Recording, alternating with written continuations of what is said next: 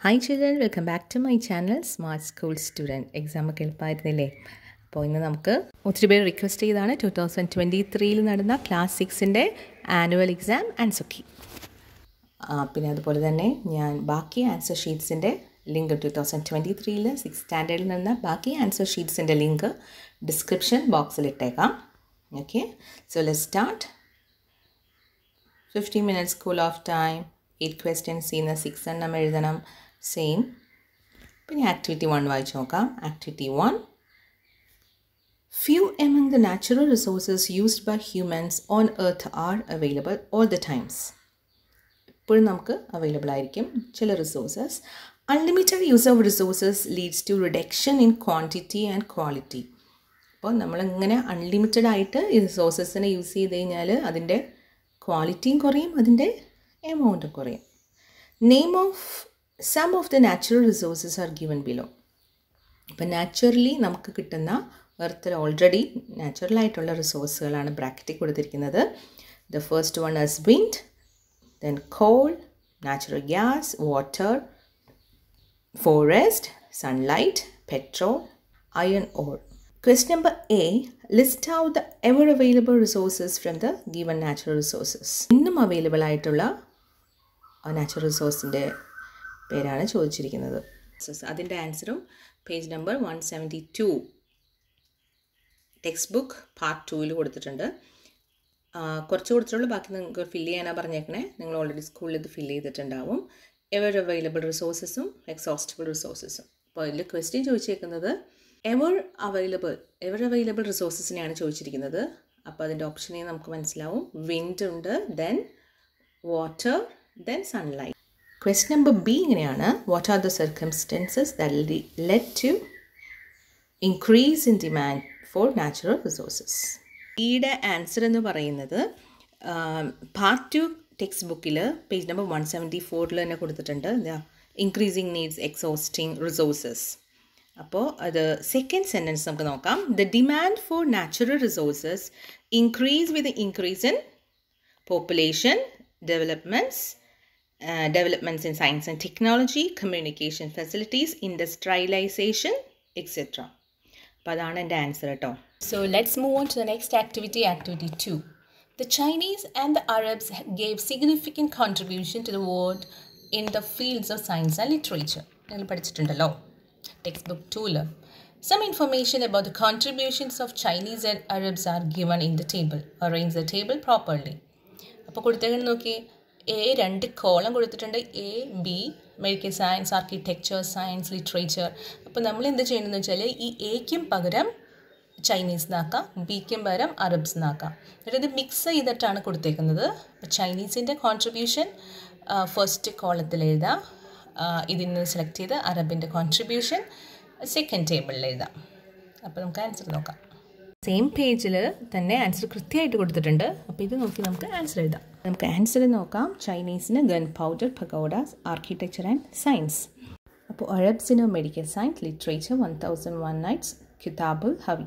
അപ്പോൾ അതിൽ ഒരു ക്വസ്റ്റ്യനും കൂടിയുണ്ട്. Question number B, which is the instrument invented by Chinese to determine the direction during navigation. ആ പേജ് തന്നെ കൊടുത്തിട്ടുണ്ട്. The മെറീനേഴ്സ് compass. അതാണ് കേട്ടോ എൻ്റെ answer. Move on to the next activity, activity 3. Observe the figure of a traditional village and a city and complete the given table given below. ഒരു traditional village കൊടുത്തിട്ടുണ്ട്, then urban city കൊടുത്തിട്ടുണ്ട്. നമുക്കറിയാമല്ലോ, നമ്മൾ പഠിച്ചിട്ടുണ്ട്. What is the difference? Dress സ്റ്റൈലിങ്ങിലാണെങ്കിലും ഒക്യുപ്പേഷനിലാണെങ്കിലും എല്ലാം വ്യത്യാസമുണ്ട്. ഇനി features of traditional rural society, അതൊരു ടേബിളിൽ ഒരു കോളത്തിൽ കൊടുത്തിരിക്കുന്നു. Features of urban communities. അപ്പോൾ ഈ ലെഫ്റ്റ് സൈഡിൽ ഡ്രസ് ആർ സിമ്പിൾ. അപ്പോൾ അർബൻ കമ്മ്യൂണിറ്റീസിൽ എങ്ങനെയാണെന്ന് വെച്ചാൽ അത് തന്നെയാണ് ഇവിടെ എഴുതേണ്ടത്. Agriculture and allied activities are the important occupation. ഇവിടെ അർബൻ കമ്മ്യൂണിറ്റിയുടെ ഓക്യുപ്പേഷൻ എഴുതണം. അൺസിമ്പിൾ ലൈഫ്സ്റ്റൈൽസിൻ്റെ ഡിഫറൻസ് എഴുതണം. Joint family system had great importance. അപ്പോൾ അതിൻ്റെ ആൻസർ ഇങ്ങനെയാണ്. Wear different clothes, occupation related to industry and trade, diverse life styles and single family. Next question is, Question number B. Name the place where the tribal people live together. ഇത് 2018-19 പേപ്പറിൽ repeat ചെയ്തൊരു question ആണ്. ഇതിൻ്റെ answer നമുക്ക് കണ്ടുപിടിക്കാം. The place where tribal people live together is known as Uru. Next one is activity 4. Internal and external trade made great progress in Kerala during the medieval period. അപ്പോൾ the first question ചോദിച്ചിരിക്കുന്നത് അതിന് മുമ്പ് ഈ trade internal and external ട്രേഡാണ് നടന്നത്. അതായത് കേരളത്തിൻ്റെ അകത്തും ഇതുപോലെ കച്ചവടങ്ങൾ അത് പുറത്തേക്കും നടന്നു ഈ മിഡീവൽ പീരീഡിൽ. അപ്പോൾ ഫസ്റ്റ് ക്വസ്റ്റ്യൻ എന്ന് പറഞ്ഞാൽ analyse and prepare A not on the situation which led to the flourishing of trade and development of new markets and ports during medieval period. ഒരു നോട്ട് പ്രിപ്പയർ ചെയ്യാനാണ് പറഞ്ഞിരിക്കുന്നത്. എങ്ങനെയാണ് ഇത് അഭിവൃദ്ധി പ്രാപിച്ചത്? മാർക്കറ്റുകളും വന്നു, പോർട്സും വന്നു. അതിൻ്റെ ആൻസർ എന്ന് പറയുന്നത് മിഡീവൽ കേരള എന്നുള്ള ചാപ്റ്ററിൽ കൊടുത്തിട്ടുണ്ട്. ട്രേഡ് എന്ന ഹെഡിങ്ങിൽ ഒരു നോട്ടാണ് ചോദിച്ചിരിക്കുന്നത്. So you can write earlier trade was carried out through the exchange of goods for goods. Later goods began to B exchange for money. That's the first point. Then realizing the importance of trade, the Perumals extended every help to the trade groups. Tax on trade was an important source of income during that period. Adayda pinne maritime trade attained tremendous progress during the medieval period. The demand for exported goods increased. This resulted in the increase in the cultivation of such crops in rural areas. Then the development of markets helped in strengthening the local trade. Several goods reached the markets in Kerala through land and sea trade. എത്രയാണ് ഇതിൻ്റെ ആൻസറായിട്ട് എഴുതേണ്ടത്? Question number B. In Calicut port, goods were exchanged for the price fixed by dallals. In whose travelogue is this mentioned? ആരുടെ ഒരു യാത്രാ വിവരണത്തിലാണ് ഇത് പറഞ്ഞിട്ടുള്ളതാണ്? Next ക്വസ്റ്റ്യൻ്റെ answer എന്ന് പറയുന്നത് മാ ഹുവാൻ ആണ്. നോക്കി അവിടെ കൊടുത്തിട്ടുണ്ട്. Chinese traveller who visited Kerala during the period. അപ്പോൾ കാലിക്കറ്റ് പോർട്ടിലെ കാര്യങ്ങളെ പറ്റി എഴുതിയിരിക്കുന്നത്. സോ ദ ആൻസർ ഇസ് മാ Juan. On to the next activity, activity 5. നോക്കി കുറച്ച് പിക്ചേഴ്സ് കൊടുത്തിട്ടുണ്ട്. When one part of the earth experiences day, the other part experiences night. നിങ്ങൾക്കറിയാലോ അങ്ങനെയാണെന്ന്. How does this happen? എങ്ങനെയാണ് ഇത് സംഭവിക്കുന്നതെന്ന്? ആൻസർ എന്ന് പറയുന്നത് the part of the earth facing the sun due to rotation gets illuminated and experiences day. അപ്പോൾ opposite സൈഡോ night ആയിരിക്കുമല്ലോ. As the opposite face does not get sunlight, night is experienced there. Day and night is experienced one after the other due to the rotation of the earth. ഇതാണ് ക്വസ്റ്റ്യൻ്റെ answer. ഇനിയുണ്ട് 2 question കൂടി. How day and night R experienced? Describe with the help of an experiment. Experiment നിങ്ങളുടെ text ബുക്കിൽ തന്നെ കൊടുത്തിട്ടുണ്ട്. കണ്ടോ, 2 പേരിൽ നിന്ന് ടോർച്ച് അടിച്ചിട്ട് ഗ്ലോബും ടോർച്ച് അടിച്ച് നോക്കുന്നത്. സോ അതിൻ്റെ ആൻസറായിട്ട് ഇങ്ങനെ എഴുതാം. Place A globe against any source of light. Now one face will be illuminated and the other will be in the dark. Turn the globe.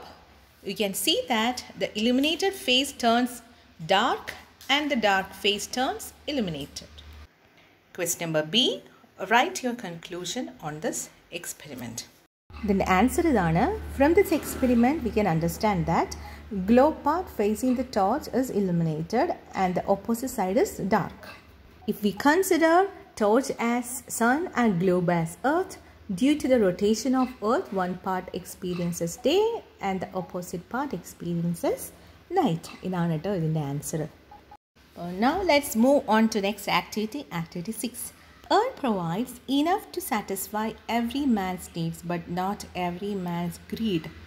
ഈ ഭൂമിയിലുള്ള വസ്തുക്കളൊക്കെ നമുക്ക് തന്നിരിക്കുന്നത് മനുഷ്യൻ്റെ ആവശ്യത്തിന് വേണ്ടിയിട്ടാണ്, മനുഷ്യന് അഹങ്കരിക്കാനുള്ളതല്ല എന്നാണ് ഗാന്ധിജി പറഞ്ഞു വെച്ചേക്കുന്നത്.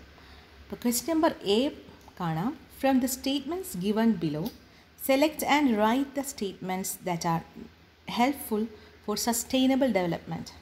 പ്രകൃതിയെ സംരക്ഷിച്ചുകൊണ്ടുള്ള വികസനത്തിന് താഴെ കാണുന്നവയിൽ എന്തൊക്കെയാണ് ഹെൽപ്ഫുൾ ആയിട്ടുള്ളതാണ് ക്വസ്റ്റ്യൻ. ഒന്നാമത്തെ ചോദിച്ചിരിക്കുന്നത് ബ്യൂട്ടിഫുൾ കോർട്ട്യാർഡ്സ് വിത്ത് കോൺക്രീറ്റ് ടൈൽസ്. കോൺക്രീറ്റ് ടൈൽസ് ഉള്ള മുറ്റങ്ങളാണോ നമുക്ക് വേണ്ടത്? അല്ല. അപ്പോൾ അതല്ല answer. Installation of solar panels അല്ലേ? സോളാർ പാനൽസ് നമുക്ക് ഇൻസ്റ്റാൾ ചെയ്ത് കഴിഞ്ഞാൽ നമുക്ക് അത്രയ്ക്ക് ഇലക്ട്രിസിറ്റി കുറയ്ക്കാൻ പറ്റും. എനർജി കൺസപ്ഷൻ അത്രയും കുറയും. അത് ഒരു പോയിൻ്റാണ്. Use of cloth bags and paper bags instead of plastic bags. അത് നല്ലൊരു കാര്യമാണ്. പ്ലാസ്റ്റിക് കവറിന് പകരം ക്ലോത്ത് ബാഗും പേപ്പർ ബാഗ് യൂസ് ചെയ്യുന്നത്. Uncontrolled cutting of trees. ഒരു കൺട്രോളും ഇല്ലാതെ ട്രീസൊക്കെ കട്ട് ചെയ്യുന്നത് നല്ലതിനാണോ നമ്മുടെ ഭൂമിക്ക്? അല്ല. അപ്പോൾ അത് റോങ് ആണ് answer. Switching of lights and fans after use ചെയ്ത് കഴിഞ്ഞ ശേഷം ലൈറ്റ്സും ഫാനും ഓഫ് ചെയ്യുന്നത് നല്ല കാര്യമാണ്. So the answer will be 2, 3 and 5. Next question, what do you mean by sustainable development? So the answer നിങ്ങളുടെ ടെക്സ്റ്റ് ബുക്കിൽ തന്നെ കൊടുത്തിട്ടുണ്ട്. Development that meets the needs of the present without compromising the right of future generations to fulfill their needs is termed as sustainable development. Present ജനറേഷൻസിൻ്റെ development എങ്ങനെയായിരിക്കണം? Without compromising the right of the future ജനറേഷൻസിനെ Ham ചെയ്യാത്ത രീതിയിലുള്ള ഒരു ഡെവലപ്മെൻറ്റാണ് നമ്മൾ ചെയ്യേണ്ടതിനെയാണ് പറയുന്നത് sustainable development. 87 നമുക്ക് നോക്കിയാലോ. Notice the placards related to child rights. Question number A, what are the other rights of the children? Right any 4. 2 placard പിടിച്ചിരിക്കുന്നുണ്ട്. ഒരു ബോയും ഒരു ഗേളും ഓരോന്ന് വീതം. I have the right to education. Boy പറയുന്നു. Freedom of speech is my right. Girl പറയുന്നു. ആ 2 rights അല്ലാതെ ബാക്കി വേറെ 4 റൈറ്റ്സ് എഴുതാനാണ് പറഞ്ഞിരിക്കുന്നത്. അപ്പോൾ നമുക്ക് ഫ്രീഡം ഓഫ് സ്പീച്ച് എഴുതാനും പറ്റില്ല, എഡ്യൂക്കേഷനും എഴുതാൻ പറ്റില്ല.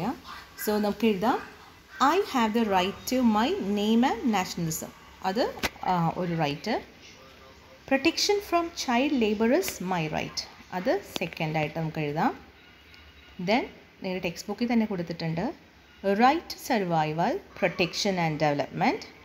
Then the 4th point is right to protection and care against all kinds of mental and physical torture. പിന്നെ നിങ്ങൾ ഇതിൽ ഫില്ല് ചെയ്തിട്ടുള്ള പോയിൻറ്റ്സിൽ ഏതെങ്കിലും എഴുതാം. അങ്ങനെ 4 പോയിൻ്റാണ് എഴുതേണ്ടത് കേട്ടോ. ഒരു ക്വസ്റ്റ്യൻ കൂടിയുണ്ട്. In which year was the Right to Education Act passed by the Indian government? ചോദിച്ചിരിക്കുന്നത് റൈറ്റ് ടു എഡ്യൂക്കേഷൻ ആക്ട് എപ്പോഴാണ് വന്നതെന്നുള്ള ഏത് ഇയർ ആണെന്നാണ്. അപ്പോൾ അത് നോക്കി ഇവിടെ കൊടുത്തിരിക്കുന്നത് എഡ്യൂക്കേഷൻ ആക്ട് ഏത് ഇയർ ആണ്? 2009. Now let's move on to the last and final activity, activity 8. അപ്പോൾ വായിക്കാം. Delhi was the seat of power of several dynasties. In medieval period, the dynasties that established power in Delhi extended their empire to other parts of India. മറ്റ് സ്ഥലങ്ങളിലേക്കും ഇന്ത്യയുടെ മറ്റ് സ്ഥലങ്ങളിലേക്കും അവരുടെ ഭരണം extend ചെയ്തു. Question number A. To make Delhi as the center of the power, what are the strategies adopted by Mughals in their military?